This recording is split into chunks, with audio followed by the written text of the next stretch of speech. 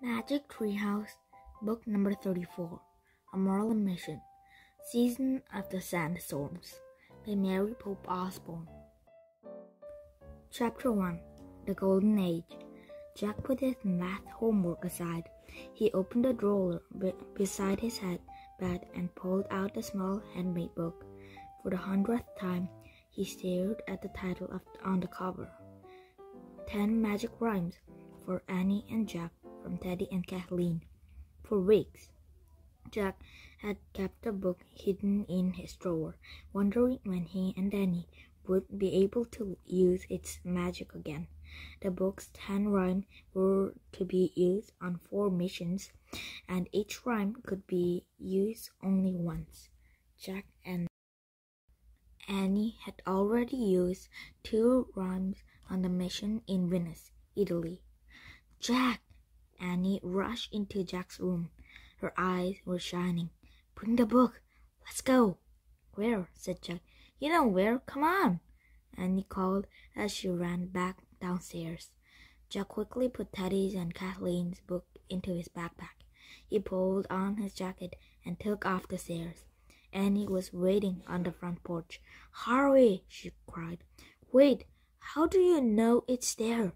Jack said. "Because I just saw it," Annie shouted. She hurried down the porch steps and crossed the yard. "You saw it? Actually saw it?" yelled Jack as he followed Annie through the chilly afternoon air. Yes, Annie yelled. "When?" shouted Jack. "Just now," said Annie. "I was walking home from the library and I had this feeling, so I went and looked. It's waiting for us." Jack and Danny raced into the Frog Creek woods. They ran between the budding trees, over the fresh green moss of early spring, until they came to the tallest oak. "See?" said Annie. "Yes," breathed Jack. He stared up at the magic treehouse. Its rope ladder dangled above the mossy ground. Annie started climbing up. Jack followed. When they got inside, Jack pulled off his backpack. "Look, the backpack and the ladder," Annie said. She picked up the folded ladder from the floor, and Jack picked up the book with the gold cover. But Dad, Jack said. He showed the book to Annie. The title was The Golden Age of Baghdad. "A golden age?" said Annie. "That sounds cool. Let's go." "Wait, we should read our letter first," said Jack. "Right," said Annie. She unfolded the paper. "Merlin's handwriting," she said. She read aloud. "Dear Jack and Danny of Rock Creek, your mission is to journey a Baghdad of long age and of long ago and help the calf spread wisdom to the world. To succeed, you must be humbled to use your magic wisely. Follow this." "Wait, what's the Kalfa?" said Jack. And what's Merlin means, spread wisdom to the world? That's the big responsibility." "I don't know," said Annie. "Let me finish." She kept reading. "Follow these instructions. Ride the ship of the desert on the cold, starry night. Ride through the dust and hot morning light.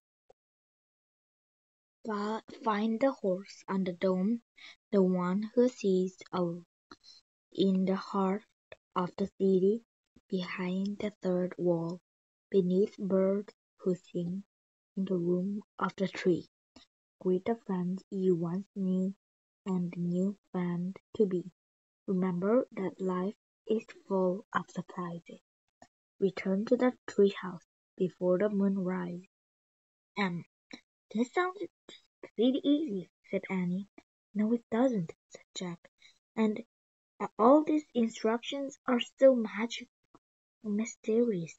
We don't know what any of them mean." "We'll find out when we get there," said Annie. "But first, we have to get there. Make the wish." "Okay," said Jack. He pointed to the cover of the book. I wish we could go to the golden age of Baghdad, he said. The wind started to blow. The treehouse started to spin. It spun faster and faster, and everything was still. Absolutely still. Chapter 2. Nowhere. Jack felt hard. He opened his eyes. Burning sunlight was flooding into the treehouse. He and Danny were wearing long robes tied with cords. They wore white hat clothes and pointed slip-on shoes. Jack's backpack had turned into the latter's shoulder bag. "We look like characters in the book Aunt Mary gave us," said Annie. "Tales of the Abraham Nights." "Yeah, like Eldin and Ali Baba," said Jack, shading their eyes from the bright sunlight. Jack and Danny squinted out the window. They had landed in the spiky crown of the palm tree. It was the tallest tree in the clump of palm trees. Thorny shrubs and source green grass grow under the trees. A small spring bubbled up from the ground. Surrounding the clump of trees were miles and miles of scorching sand. "This doesn't look like a golden age to me," said Annie. "Yeah, and where's Baghdad?" asked Jack. He picked up the research book and opened it to the first page. He read aloud. From 7062 AD to 1254 AD, the Arab world had a golden age. During that time, the ruler known as a caliph governed an empire that stretched for thousands of miles. The capital of the Arabs in empire was the city of Baghdad, an important center for learning and trade. Jack looked up. "So, Caliph is the ruler," he said, "and he probably lived in Baghdad." "Yeah, but how do we get there?" asked Annie. "Patience," said Jack. "Remember on our last mission, we learned that we have to do things order, one thing at a time."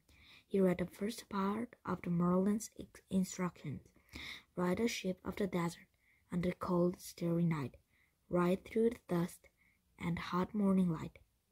"I wonder what the ship of the desert is," said Jack, looking up. "Well, whatever it is, I'm sure we'll find it eventually," Annie said slowly, as if she was trying to sound patient. "We could just sit here and keep an eye out for the big boat, or what?" said Jack. "Maybe we could use one of Teddy and Kathleen's magic rhymes." "Not yet," said Jack. "Merlin says to use our magic wisely. We just got here. We used 2 rhymes on our last mission, and we only have 8 left to divide between 3. Okay, Annie broke in. "We can only use the rhyme when there's absolutely nothing else to do, right?" "Right," said Jack. "So," said Annie, "what do you think we should do?" We could start walking," said Jack. "Walk where?" said Annie. "Which way is Baghdad?" Jack looked out the window. Beyond the palm trees was nothing but sand and sky. In the distance there were lonely dawns. The desert was eerily silent. Jack couldn't think of anything else they could do. "We could look into Rhyme's book," he said. Jack pulled the book of magic rhymes out of his pack. He and Danny read down the table of contents together. "Make the stone come alive," read Danny. "We did that on our last mission. We can't do that again." "Look, it wouldn't help anyway," said Jack. "You look at other rhymes. Make metal stuff," he read. "We already done that too." "Turn into dogs," Jack read Annie. She looked at Jack. No, he said. Mend what cannot be mended, read Annie. Nothing needs mending, said Jack. How about this one, said Annie. Make helpers appear out of nowhere. Well, said Jack, maybe. Come on, it's perfect, said Annie. That's where we are, nowhere. And we could sure use some helpers.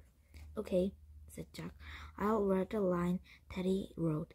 You read Kathleen's line in her silky language. Okay, said Annie. She turned to the page with a rhyme. She held the book out to Jack. Jack read a loud, clear voice.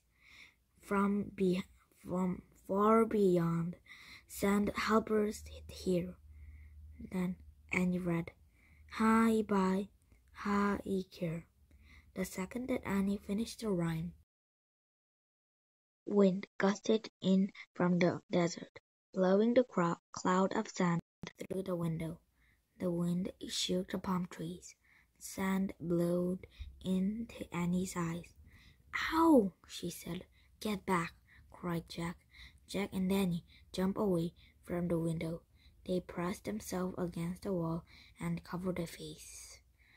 Gritty sand kept blowing into the treehouse. It's the sandstorm, said Jack. The hot sand piled into drift all over the floor. Then the wind died as quickly as it had started. The palm trees stopped shaking. Jack and Danny looked out the window. The air was thick with grain dust, making it hard to see, but the sand was still. I think it's over, said Annie. I hope so, said Jack. Why did our magic rhyme cause the sandstorm instead of sending us helpers? I don't know, said Annie. Maybe we said it wrong. Jack brushed the sand off the research book and looked up sandstorm in the index. He found the right page and read, The season of the sandstorm began in the desert of mid-February and continues all spring. Winds can blow as fast as 40 miles per hour. Sandstorms can easily cause travelers to lose their way in the desert. I don't understand, said Jack. We don't need to lose our way. We need to find our way. Just then the sound of a bell came from outside. Jack and Danny looked out the window. Through the hedge they saw 4 riders perched high on the hump of camels. The riders were brightly colored robes. Behind them, a dozen more camels were tied head to tail and loaded down with saddlebags. As the camels swung from side to side, bells twinkled from around their necks. Annie grinned. Help us, she said. Chapter 3. The Moon. Annie stuck her head out the treehouse window. Hey, she called. Shh, said Jack. Jack pulled her back in. Don't let them see us up here. It's too hard to explain the treehouse. Let's go down. Good point, said Annie. She handed Merlin's ladder to Jack and started down the rope ladder. Jack grabbed his shoulder bag. He put the ladder inside, then added the research book and rhyme book. He slugged the ladder bag across his chest and climbed down. When he stepped onto the ground. Jack twisted the rope ladder behind the tree trunk so it wouldn't be noticed. Okay, he said to Annie. Hey, Annie called again, waving. She and Jack stepped out into the open. The camel riders headed toward the palm trees. The man in the lead made the camel kneel. As he climbed off, Jack and Danny ran over to him. The man wore long white robes. He had a black beard and stern dark eyes. Who are you? He asked, unsmiling. From where do you come? I'm from Annie, and this is my brother Jack, said Annie. Our home is far away in Frog Creek, Pennsylvania. I have not heard of such a place, said Jack. The man said, how do you come to be here in the desert alone? Jack didn't know what to say. We were riding with our family, Annie said. We stopped to rest here. My brother and I a nap behind these trees. When we woke up, everyone was gone. They left us by mistake. See, we have a really big family. There are many brothers and sisters. Annie, said Jack. She was saying too much, he thought. The man looked concerned. Why have they not come back for you? He said, gazing out at the desert. I hope they have not been attacked by bandits. Are the bandits around here? Asked Annie. There are many bandits prowling the desert, said the man. Jack looked anxiously around at the vast sandy plain. That is why one must always travel with the others, said the man. But I hope your family is safe and will return for you soon. Excuse me, Annie said politely, but who are you? How did you happen to come here? I am the merchant, the man said. My caravan was traveled from the west when we were surprised by the sudden sandstorm. It seems to come from nowhere, but luckily it brought us to this oasis. We will rest and water our animals until sun goes down. In the cool of the night, we will travel on to the Baghdad. The caravan leader walked over to his men and spoke to them. This mountain and started taking saddlebags of the camels. And he turned to Jack. See, our rhymes work, she whispered. The sandstorm was magic. It brought them here on their way to Baghdad. But how can we get them to help us? Said Jack. Well, Merlin said we should be humble, so let's offer to help them, said Annie. She walked over to the caravan leader.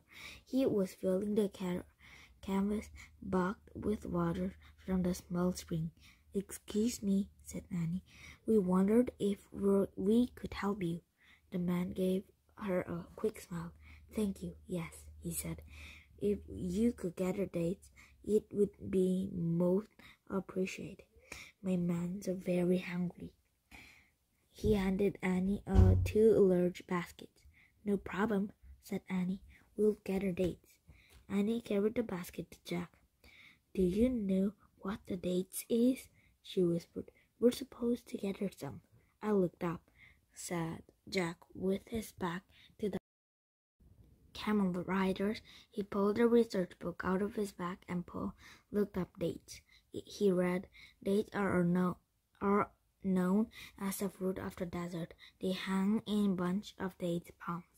People gather dates by shaking the trunk of the trees. Not only are dates an important food, but the wood and leaves of the date palms are used to make... Okay, got it, interrupted Annie, putting the baskets down. Let's start shaking the trees. Jack put the book away and looked around. For the first time he noticed a bunch of brown fruits hanging from the trees. He grabbed hold of the nearest tree trunk, and he grabbed the trunk from the other side. Together they shook the trees until dates began falling to the ground. In the desert heat, Jack and Annie went from tree to tree, shaking each one and gathering the dates that fell to the ground. By the time they had filled their basket, the trees were casting a long shadow over the oasis. Tired and sweaty, Jack and Danny carried their heavy baskets back to the caravan leader. He was boiling water over the fire of twigs. Ah, very good, he said. Thank you, Jack and Danny. "You're welcome," said Annie. "What else can we do for you?" "You should rest from the heat now," said the man. "Would you like to sit and have tea with us?" "Sure," said Annie. "By the way, what's your name?" "My name is very long," the man said with a smile. "You may call me Mamoon." While the camels grazed, Mamoon and his man sat on the wooden rug spread over the grass. They shared dates and tea with Jack and Danny. The dark plum fruit was sweet and chewy. The tea was strong but good. In the fiery red glow of setting sun, Jack watched the gazing camels. He thought the hump animals looked very funny. They had knobby knees, big clumsy feet, and little ears that twitched. Some camels smacked their droppy lips as they drank water. Others gobbled down a whole bunch of thornbush without chewing. "Don't the thorns hurt a camel's throat?" Jack asked Mamoon. "No," said the caravan leader. "Their mouths are very tough. They can eat anything, sticks, bones, even our tents and saddlebags if we let them," said the young camel rider. Annie and Jack laughed. "What's in your saddlebags?" Annie asked. "Our bags are filled with goods from Greece, Turkey, and Syria," said Mamoon. "We have many things, jewels, and precious pieces, such as cinnamon, pepper, and vanilla. We are taking everything to Baghdad to sell. We have to get to Baghdad too," said Annie. "We have to meet with the caliph." The camel riders chuckled as if they thought Annie was making a joke. Only Mamoon did not laugh. "Your family is to meet with the caliph?" he said. "No," said Annie, "just Jack and Danny. We have to help him spread wisdom to the world." "Annie," warned Jack. The camel riders laughed loudly.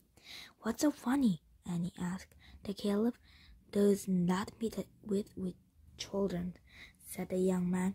"He is the most powerful and important person in the world." "Oh," said Annie, frowning. The news worried Jack too. Mamoon looked at Annie and Jack with a curious expression. "Night will soon be upon us. Since your family has not yet returned, would you like to travel with us to Baghdad?" he said. "You have journeyed by camel this far. I trust you can ride camel the rest of the way." "Sure we can," said Annie. "We love camels." "We do?" said Jack. thought Jack. "Good. We love our ship of the desert too," said Mamoon. "We will set sail on them soon." "So that's what ship of the desert are," Annie whispered to Jack. "Camels," thought Jack. "Oh, brother." Chapter 4.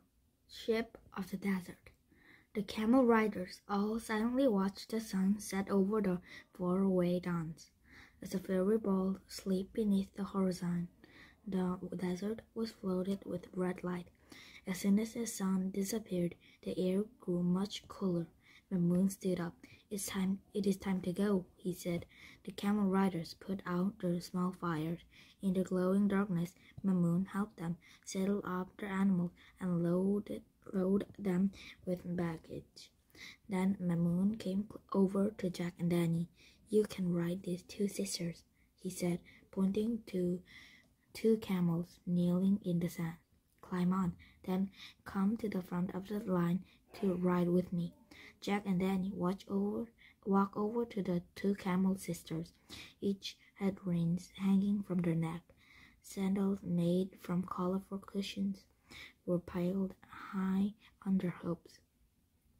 Annie petted the whirly tan-colored fur of one of the camels. The camel looked at Annie with big eyes and fluttered her thick eyelash. "Hey, cutie," said Annie. The other camels nodded nuzzled Annie's neck.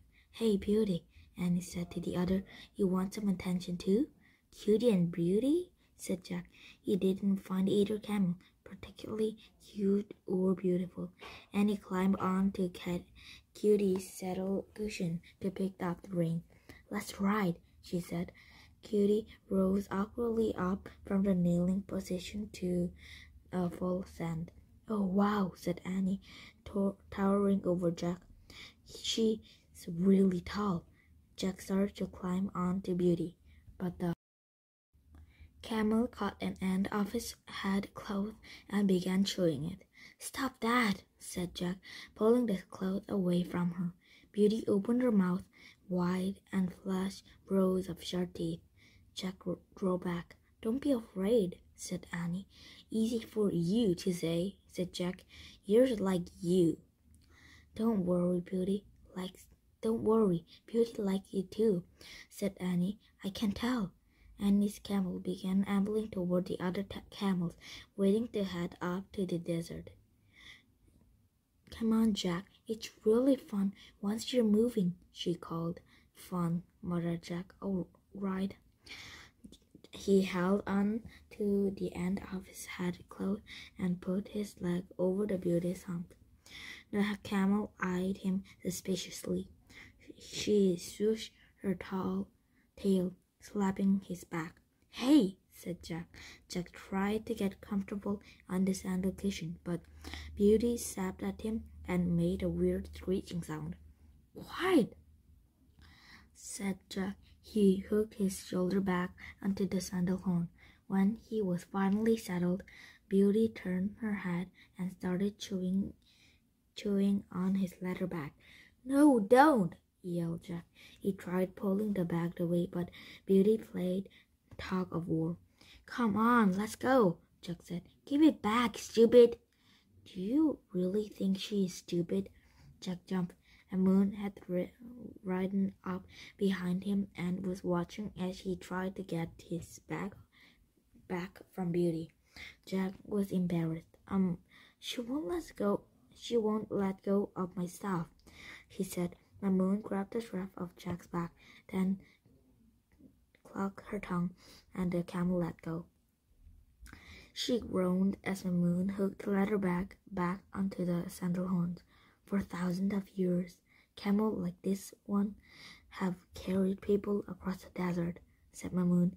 "She is truly magical of nature." "Some miracle," thought Jack. "She can drink 2 barrels of water in 10 minutes, said Mamoon, "and then go for a week without drinking again. She can live many years without food too." "Really?" said Jack. "She is well suited to travel in the desert," said Mamoon. "Her thick eyebrows protect her eyes from the glare of the sun. Her long eyelash and the fur around her ears keep out the wind-blown sand." "Cool," said Jack softly. "Her feet are so tough they do not feel the heat of the desert," said Mamoon, "and they are so big that they keep her from sinking down into the loose sand." Said Jack. "She can carry 5,000 pounds of baggage on her back," said Mamoon, "and travel 100 miles in a single day." "That's a lot," murmured Jack. Mamoon tugged on the camel's rein and clucked his tongue. Beauty breathed heavily as she rose up on her long, powerful legs and her full height. Mamoon looked at Jack. "We must respect her and honor her," he said. "In many ways, she is superior to us, no?" Jack nodded. He thought of the word of Merlin's letter. To succeed your mission, you must be humble." He patted the camel. "Good girl, Beauty." Mamoon clucked his tongue again and cocked the camel forward. Perched high on the saddle, Jack rocked from side to side. He did not feel at all safe, but he stayed calm. Beauty ambled over to Cutie. The two sisters stood together and snored. The desert sky was bright with stars.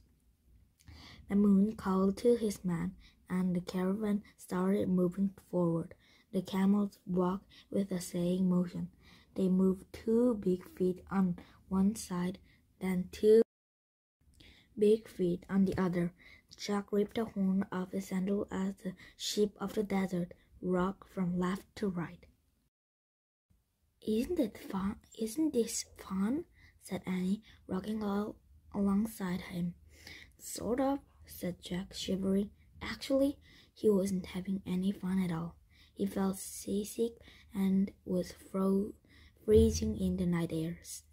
Also, he was worried about their mission. Would the caliph meet with them? If he did, how could they help him spread wisdom to the world? And if Baghdad was very far away, how would they ever find their way back to the treehouse? The moon slowed her camel until he was riding between Jack and Danny.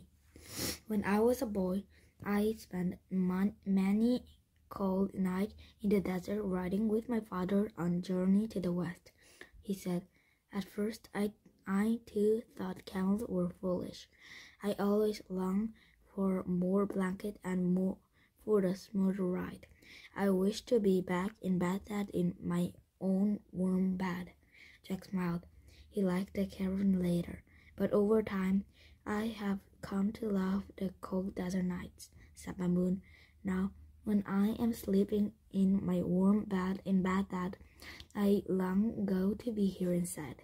I wish to be reading the wind and the stars." "How do you read the stars?" asked Annie. "They have their own language," said Mamoon. "At this moment, we were heading east toward the ghost stars." He pointed at the sky. Jack couldn't tell which star was the ghost star, but he was filled with wonder. Thousands of tiny lights twinkled in the black dome of night. They were more stars than Jack had ever imagined. Some looked close enough to touch. The moon started singing the song. The other camel ride joined in. Jack couldn't understand the word, but the tune was soothing. The camel seemed to sway to the music. Jack stopped worrying about how they would get back to the treehouse, and he found he was actually enjoying the fresh desert air. He started to relax. "Jack," Annie said softly, "guess what? We just solved the first mystery in Merlin's ladder. Ride the sheep of the desert on the cold, starry night." "Yeah," said Jack happily, "and it's really fun." Suddenly, the first shout came from the distance. Jack sat up straighter, his heart thumped. "Bandits!" one of the camel's drivers shouted. Chapter 5. Bandits. Jack looked around widely. Dark figures on horses were galloping across the sand toward them. They were yelling and shouting. "Oh no!" cried Jack. "What should we do?" "We will fight them off," said Mamoon. "You and Annie took this box and ride to the dunes." Mamoon pulled the flat wooden box out of one of his saddlebags. He thrust the box into Jack's hands. "Hurry, ride as fast as you can. Protect it with your lives." Jack frantically tried to stuff the box into his shoulder bag, but Mamoon slapped the back of Jack's camel, and she pulled it forward. The reins slipped from Jack's hand. He grabbed the sandal horns with one hand and clutched the wooden box to his chest with the other. He held on for his life as Beauty galloped across the dark desert. Annie's camel ran beside Jack's. Like two racehorses, Beauty and Cutie thundered across the sand toward the distant dunes. Rocking crazily from side to side, Jack clung to the box. "Slow down," he yelled. "Please." It was no use. Beauty ran like the wind. She and her sister frantically flew over the desert under the starry sky. Jack wanted the camel to stop, but at the same time he wanted to get far away from bandits. Finally, the camels began to slow their pace. Jack looked down. Jack looked back. He couldn't see the caravan at all, and no one seems to be following them. When the two camels reached the dunes, they began plodding around the steep hills. Once they were netted safely between tall sand drifts, they stopped to rest. Beauty grunted. Cutie snored. Thanks, girls, said Annie, patting. I hope Mamoon and the other are safe from the bandits, said Jack. Me too, said Annie. What's in the box he gave us? Jack held up the flat wooden box. I don't know, he said, but Mamoon said we should protect it with our lives. Maybe it's precious species, said Annie. I hope it's more than that, said Jack. I hate to risk my life for cinnamon or pepper. Should we look? Said Annie. I don't know, said Jack. Mamoon might not want us to, but don't you think we could protect it better if we knew what it was? Said Annie. Maybe, said Jack. He could see Annie's point. Okay. Jack tried to open the lid of the box, but he couldn't. In the dark, his finger pressed against the keyhole. Forget it, he said. It's locked. Shh, listen, said Annie. Jack listened. He heard a high-pitched moaning sound. It sounded like music from the violin. Weaving through the dry sand dune, the howling music grew louder. What is that? Said Jack. Uh-oh, said Annie. Now I hear something else. Jack held his breath. He heard hooves galloping over the desert. The bandits, he said. We have to hide the box, said Annie. Where? Said Jack. In the sand, said Annie. She clucked her tongue, and Cutie kept knelt down to the ground. Beauty knelt too. Jack and Danny jumped off their sandal cushions and started digging in the sand. The sound of hoofbeats grew louder and louder. Jack and Danny dug frantically. They threw sand behind them like puppies digging in the dirt. That's deep enough, said Jack. He placed the box in the hole they had dug. Then he and Annie pushed a pile of sand back on top of it. When they stood up, Annie gasped. Look! The dark figure on the camel was silhouetted against the starry sky. The rider was winding his way through the dawns toward them. Jack's heart nearly pounded out of the chest. Should we use magic rhyme? Annie asked. We don't have time, said Jack. The rider drew closer until they stopped in front of Jack and Annie. You are safe now, he said. Mamoon, said Annie. Relief floated through Jack. He laughed. Yeah, we're safe, he said. And you're safe too. My man works well, said Mamoon. The thieves fled with only the few bags of pepper and painted beads. And we kept your box safe too, said Annie proudly. She knelt and dug in the sand until she uncovered a wooden box. She handed it to Mamoon. Ah, very good, the caravan leader said. What's in the box? Said Annie. The precious treasure, said Mamoon. I have brought it all the way from Greece, and I am taking it to Baghdad. Thank you both for guarding it with your life. You are very special. Sure, no problem, said Jack. He still wondered what's in the box. Gold, silver, precious jewels. But Mamoon did not say. He put the box back into his camel's saddlebag. Let us be on our way now, he said. Jack climbed on top of his kneeling camel. He clucked his tongue. He was surprised and pleased when Beauty rose up on her tall legs. We will catch up with the others in Baghdad, said Mamoon. If all goes well, we will arrive in the city in the afternoon. We must head east toward the morning sun. Mamoon rode out of the dawns. Jack and Danny followed him. As their camel rocked through the chilly dawn, daylight shimmered over the sand. Mamoon, last night we heard strange sounds in the dunes, said Annie, like music playing. Ah, yes, said Mamoon, the whistling sounds. What are the whistling sounds? asked Jack. Some say it is magic, said Mamoon, but I believe that all things in nature have their reason. That is why I like the study of science.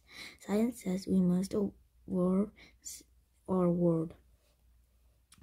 We must make experiments and try to find out why things happen. We have learned that whistling is made by sands settling in the drift. Oh, said Annie, I hope it was magic. Learning the reason for thing is magic, said Mamoon. True knowledge brings light to the world, and that is a magical thing, no? Yes, said Jack. Annie nodded thoughtfully. I guess when you put it that way, she said. Swaying from side to side on their camels, the three riders traveled toward the dawn.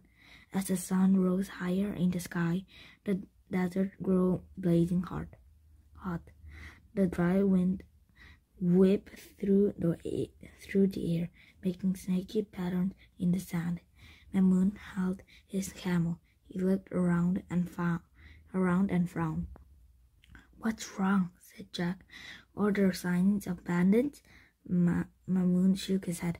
No, it is the desert itself that worries me now, he said. It is restless. He clucked his tongue, and his camel began walking again. As they rode over the restless desert, the wind picked up loose and sand tossed it into the air. Jack and Danny lowered their hands to keep the sand from blowing into their eyes. Their head cloth flapped in the wind. More and more sand started blowing. The desert seemed alive as the sand shipped and swirled. Mamoon stopped again and looked about. The snaky patterns in the sand were blowing into round, curly patterns. Jack heard a weird moaning sound. Is that a whistling sound again? He asked hopefully. No, said Mamoon. That is the cry of the terrible sandstorm, and it will soon be upon us.